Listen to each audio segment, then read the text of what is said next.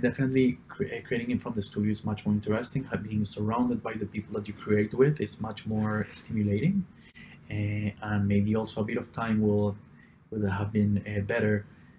We to create something from start to launch, we had 4 weeks, so that was we were rushed.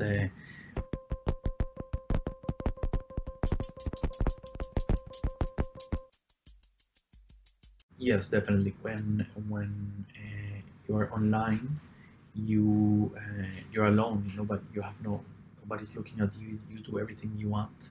You also you can be in the middle of looking at your emails or whatever, and then you decide to go into this, or you allocate 10 seconds, 1 minute, depending on your time. When you go into a gallery in real, you are already in a mindset of, okay, I'm going to a gallery and I'm gonna see artworks. So you already this mindset, and then you allocate a bit more time. There's also the aspect of when you interact with our work, there's other people looking at you. So you are, at that moment, you're the central piece. So there's this element of exploration with the piece, but it's also, there's an element of putting the show for the other people.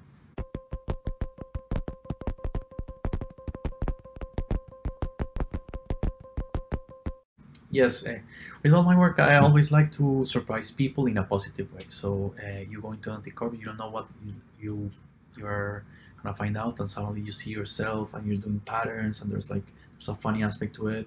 You'll think of it a bit more. There's a worrying aspect to it as well. There's face tracking, so there's like this element of, wow, computers already understand our face, and this can run on the web.